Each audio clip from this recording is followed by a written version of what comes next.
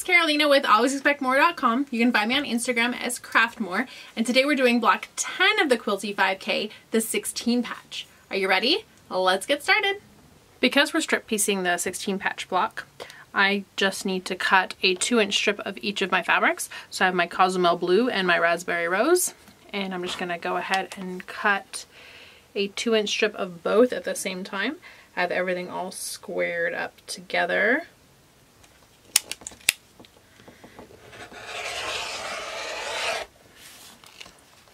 And with one cut, I have both of my strips cut for this block.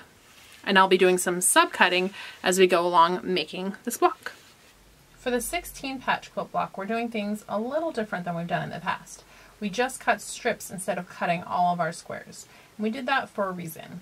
We can actually strip piece this block or much of this block. So there's different ways that you can strip piece. We're actually just going to strip piece into pairs and then stitch our pairs together.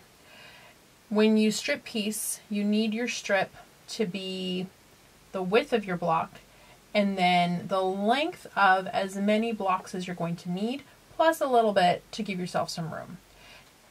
We're going to need 8 of these, and 8 times 2.5, well, 4 times 2.5 is 10.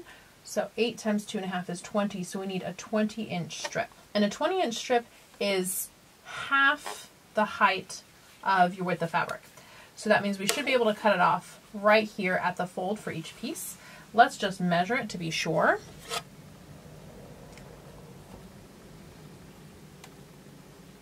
So yep, I've got plenty. So I'm going to go ahead and cut them at the fold and put the other half away. Now, if you're doing the larger blocks, you will need more of the fabric.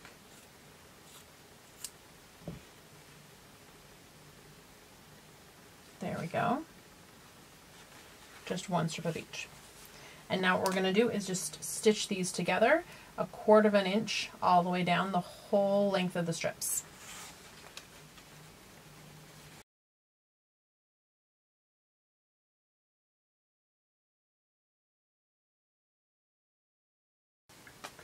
Now I have my strips piece, and I can press everything towards the dark, which in this case is going to be my raspberry rose.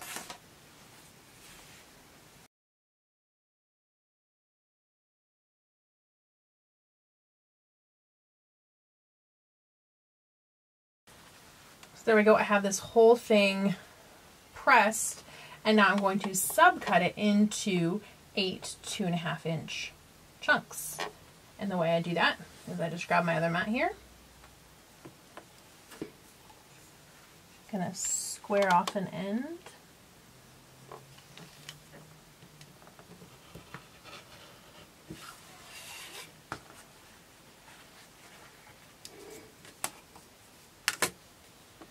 And now I can cut.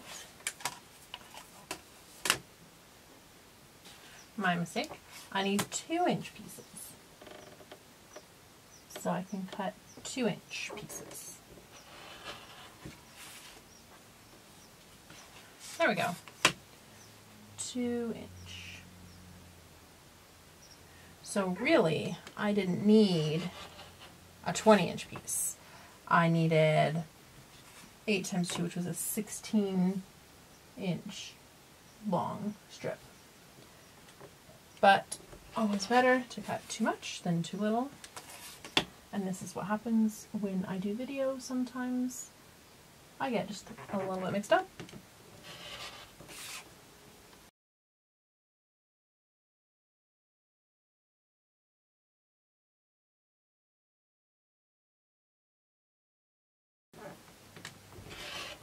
Eight.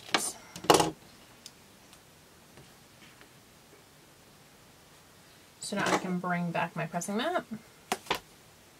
I can lay out the block.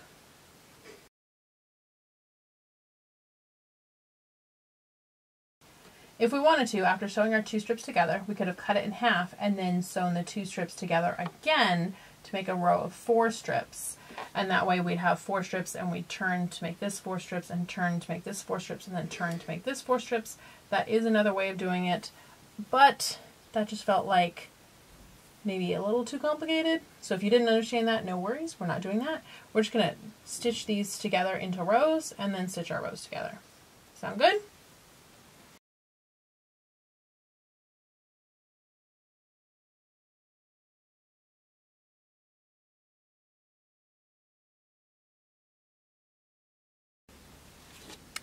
And you can see I'm getting these ruffles here from my leader ender, or from my thread getting caught. So I'm going to do a leader ender, and that'll keep my thread from getting caught when I cut it with the thread cutter.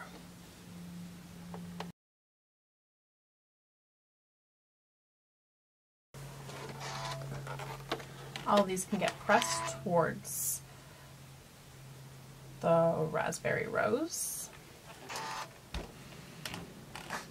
With the 16 patch block, when you go alternating colors like this, a checkerboard, you choose a color and you press all of them towards that color.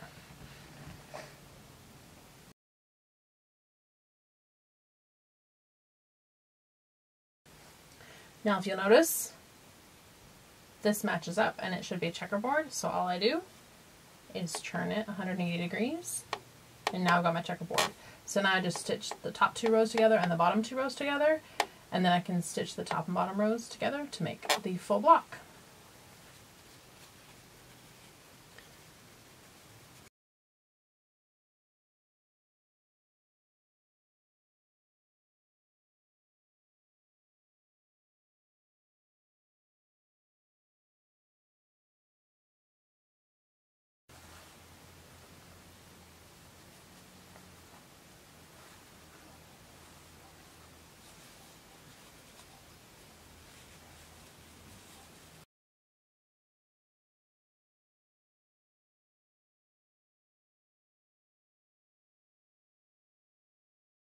Now that just needs a final press.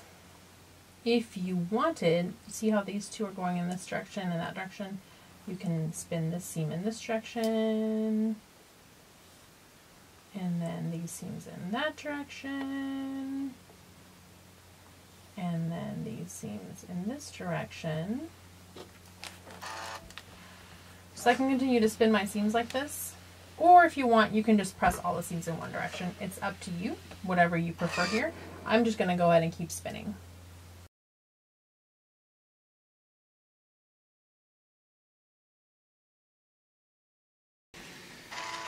There we go. The 16 patch is complete. Now you might notice that these squares are square and this is a rectangle. So you might think, oh my goodness, I did it wrong. But you have to remember that a 1/4 inch all the way around here is going to get used up when you stitch it into the final quilt. So if you measure this, this should be a 1/4 inch bigger than these squares, and then you've done everything just perfect. And that's how easy it is to make the 16 patch. If you have any questions or comments, leave those below. If you enjoyed this video, give it a thumbs up and recommend your friends. And make sure you subscribe to this channel so you get all of my crafty and quilty updates. Remember, you can find me right here on my site, alwaysexpectmore.com, or on Instagram as craftmore. I'll see you soon.